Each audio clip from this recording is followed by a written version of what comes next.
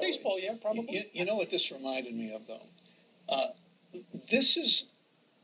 I'm tempted to say it's no different at all than the Crips and the Bloods.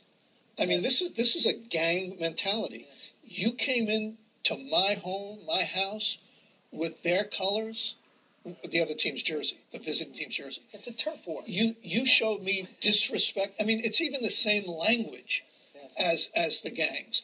Disrespect, different colors. It's crazy. Why didn't Don't you go look in at those your neighborhoods. neighborhood? John, You I'm real add the curious. alcohol and you add the atmospherics, you know, with the music. Alcohol definitely is a factor, but even in places where they don't have alcohol, it still happens.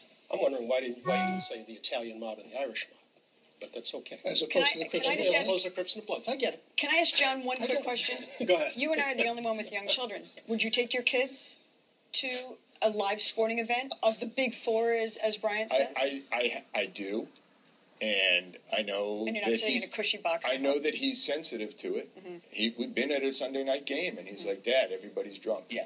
I'm Going in, I'm going in, not Sunday- leaving, going in. Sunday We're night not games moving are on dangerous. before I deal with the suggestion of racism here. And that's because they didn't have colors, wasn't their thing. The Italian mob didn't say, "Hey, he's wearing red in a blue neighborhood." But the gangs, colors are part of the culture, part of the mentality. I'll accept that. Thank you. I appreciate it. By the way, Peace in our time.